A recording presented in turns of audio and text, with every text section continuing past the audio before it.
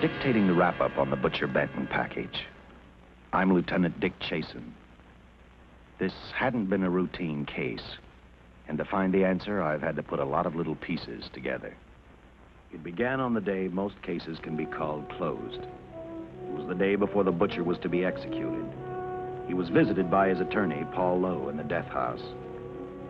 It was at this first meeting the Butcher Benton case took its first switch. Well, that's it, Butcher. The evidence against you was so strong, the governor turned down your appeal. You're a rotten liar, Lowe.